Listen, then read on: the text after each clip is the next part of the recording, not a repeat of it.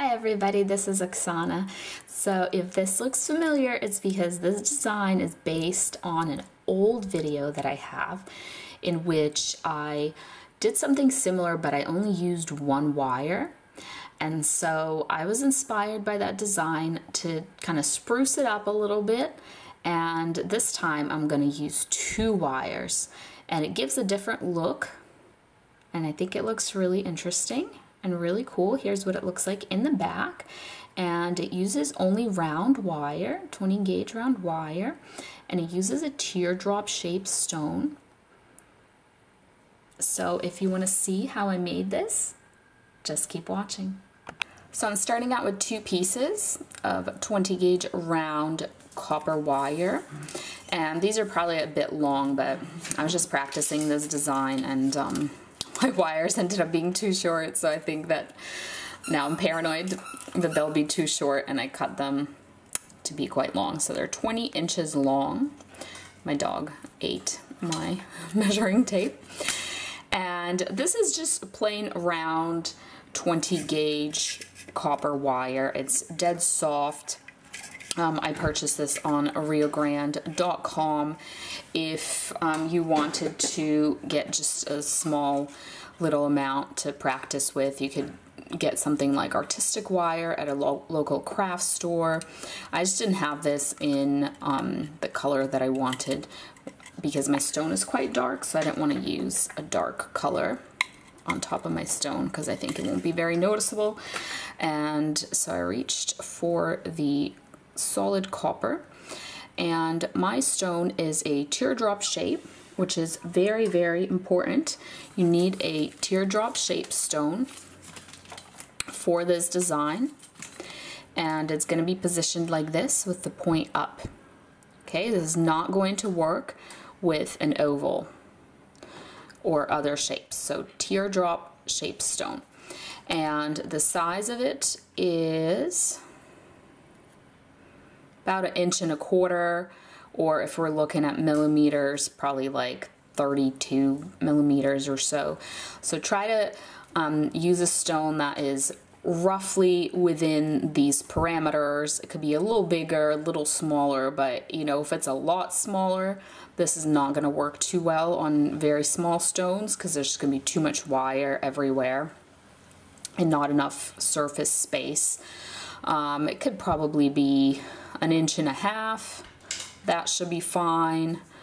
But yeah, obviously if it's really huge, if you have a really big stone, say it's 2 inches, right? Look how much bigger that is than my stone. Then what I would recommend doing is sizing up your wires to 18 gauge, because that's going to be a sturdier wire to trap and hold a bigger stone. And the tools that you will need for this is wire cutters so that you can cut your wire, and then pliers so that you can pinch or bend your wire in small, hard to reach places where you can't do it with your fingers. So it can be any wire cutters and any pliers that are meant for wire, meant for jewelry. But mine are the Swanstrom brand. I don't know if you can see that. Just trying to hold it close enough. So these are the Swanstrom tools, and they came in a set. There was also other pliers and round nose pliers, but these are the only two that are needed for this design. The first thing we're going to do is fold our both wires. We're going to hold them both together like this, and we're going to fold them in half. Just a little bit like this, just gently, so we know that this is the middle of the two wires. Then bring them together so they're right up against each other like this, and then just kind of keep bending them as you pinch them so they don't move out of place. So it's starting to look like this, so you want them to just stay right next to each other, and then see, like right here, this is starting to crisscross, so I'm just gonna put it back, fix the little crisscross, just like press down on everything to keep them lined up, one right next to the other, like this. And then just keep making that little loop smaller. Okay, you can try to press on it, or you can just pull on these ends, whatever you're finding to be easiest for you, to keep making it smaller. And then when it's about this size, so it depends on your stone too. If your stone's bigger, it could be a slightly bigger size. So for me, this is like 10 millimeters, slightly more, like 12 millimeters. It doesn't have to be like exact, but just roughly in this vicinity. What we're gonna start doing is we're gonna pinch this and hold it tight so it doesn't move at this point. We've shaped it to the size that we want. We don't want it to move. And now we're just gonna work on these wires. So if you notice, this is going on top and this is on the bottom. So what we're gonna do is we're gonna start with the one that's on top, and we're just gonna curve it because we want it to now go underneath. And then this one that was on the bottom, we're gonna now curve it this way. Okay, so it goes on top. And by doing that, we've made this little twist, kind of, I don't know what to call this, like a little wave, crisscrossing wave. All right, and then once you've done that once, that's all that you're gonna have to do. The rest of the way, that same repeating pattern. Okay, so this one is on top. So we're just gonna bend it underneath the other wire, and then the other wire, we're gonna bend it on top. Just like that. Okay, so same thing, stays on top here. So we're just gonna underneath, on top, and then just keep going with it. Underneath, on top. And you can see if you're not careful here, you just try to do it really quickly, you might run into a situation where you have some uneven spacing and gaps. So you just have to be careful with that. And if that happens to you, you just try to like spread out that little gap and tighten it all up. But that's why it's good to do just one at a time and then take a look at how it came out and then do the next one. If you do too many and then you come back and you realize that it turned out uneven, it's going to be hard to go back and fix the previous ones.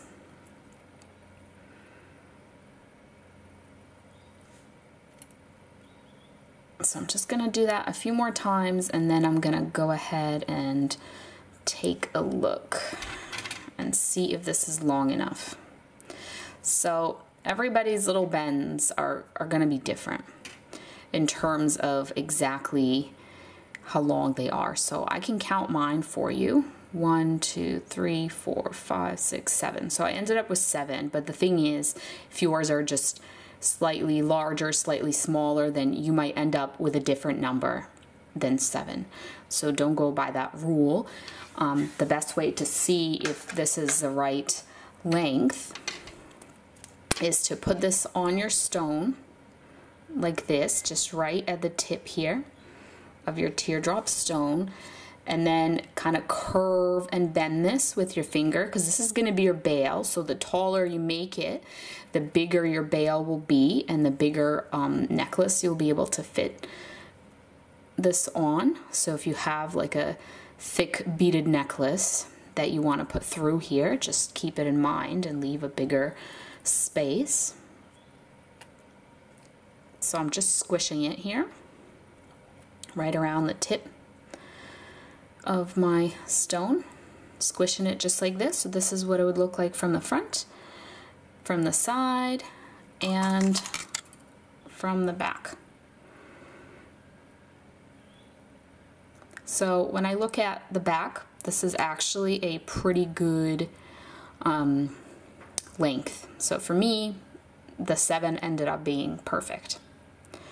But for you, just take a look at your stone and see if these wires, you want them to be kind of right here on this edge. You don't want them to be too far down here, because what's going to happen is they're not going to trap the stone really well, and the stone will be able to pop out the side. That's why you want them to be a little further, and you want it to be here, because if you're holding the stone here, now we can't pop out the side because this part can't fit through it. But you also don't want this to be so far that it's like here, because then what's going to happen is the stone's going to be able to pop out this way. All right, so it'll be easier to explain this to you once I bend these. So I'm just going to bend them, and then I'll show you what I mean. Okay, so now that I've bent them, if I take my stone and I try to push it here through this hole, so I'm pushing it up, it doesn't fit because these wires are trapping it. Okay, if these wires were opened really wide, then the stone would fit through. Okay, so that's how you determine the location of your wires. They kind of have to be here on this little curvy edge of your teardrop, just like this. Sorry, that was like such a long explanation, but I just really want to troubleshoot, because I feel like when people have problems with this design, it's because they've done one of several things, and one of the things is putting these wires in the wrong area. So their stone either pops down, or they put these wires too close together, and then their stone, like, see this, if this wire is like here on the very bottom, the stone would be able to just come out the side. But as of right now, my stone is not secure because I have to lock it in. These wires are not connected to anything yet. So what we're going to do is we're going to bend them onto the front of the stone. So here's what it looks like. And what we're going to do next is we are going to feed them through this hole, this little area that we've created in the very beginning there. So I'm just going to move one of these out of the way a little bit. I'm going to start with this one here on my right. So I'm just going to take it, just kind of bend it towards me a little bit so I can grab the tip of it and I can curve it. All right, so I'm going to curve it so that I can fit it through there. So just like this. So here's our wire. We're just putting a gentle curve in it, and we're fitting it through. Now our wires are starting to get twisted here. Remember how we had one wire right next to the other wire?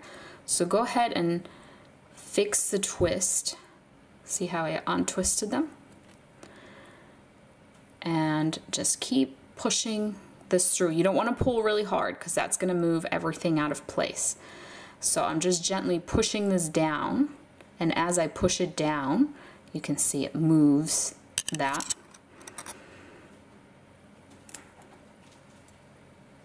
Just like this.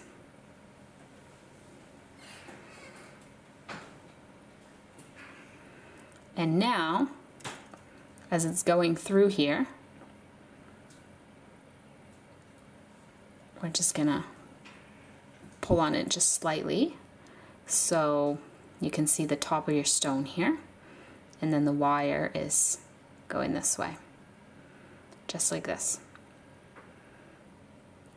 Now, before we do too much with that, we want to do the other side, because that's going to allow us to kind of troubleshoot any spacing issues before we lock anything in place.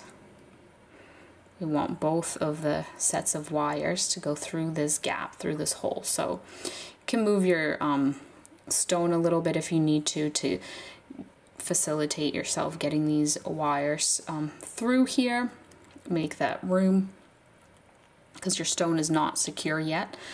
And we're just very gently and carefully pulling these wires through. Again, let's make sure they are not twisted through this gap here. Just gonna push just like that. Now I'm gonna take a look. Obviously it's looking kind of messy, so I'm going to try and just kind of slowly and carefully adjust these one side at a time. So this side has a little bit of a twisting going on. This wire here needs to be just a little lower than the other wire. As you can see, once I do that, you can see the twist disappears, and I fix that. So I'm just looking at everything and trying to get it nice and even and symmetrical. The stone this whole time is not locked in place and it moves, which makes it tricky. But once it looks good, like this, like I think that's looking good.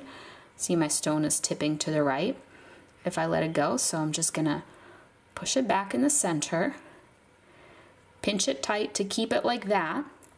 And then I'm gonna bend this wire, these two wires here, from front to back, and then these other wires on the other side, on the left side also, I'm going to bend them from front to back. So by doing that, the stone is a little bit more secure now. It's not constantly popping out. It's not 100% secure yet, but it's going to be much easier from now on to work with it. And again, you want to look at this spacing here. If you pull on your stone, my stone does not pop out because the spacing here is narrow enough to where it keeps the stone from popping out. These little edges here, they're a little thicker and they won't fit. And then same thing here. It's trapping the edge of our stone, so it's not going to come out that way either.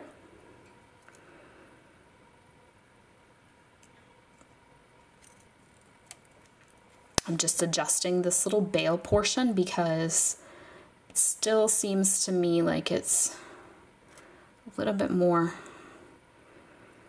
to the left than to the right. So I'm just kind of pulling it until I get it perfectly centered. All right, that looks good.